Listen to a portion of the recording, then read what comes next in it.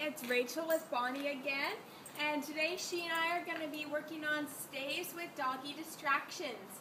It's been a while since we've worked on her stays with distractions out here with the other dogs, so we're going to revisit that today and see how she does.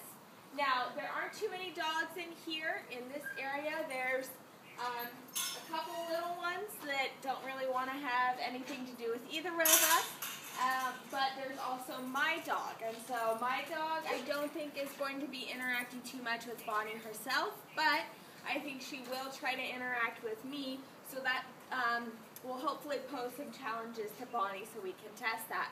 Also, Bonnie's friends are out playing in the big yard, and so when they come back, they're probably going to be all worked up from chasing the ball around, and they're just right on the other side of the fence where Bonnie can see them, so that might pose some challenges for her too, but we want to keep challenging her so that she grows with it.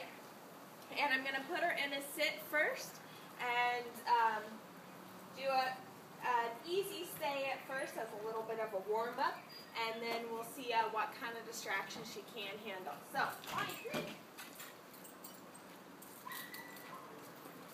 Bonnie, sit.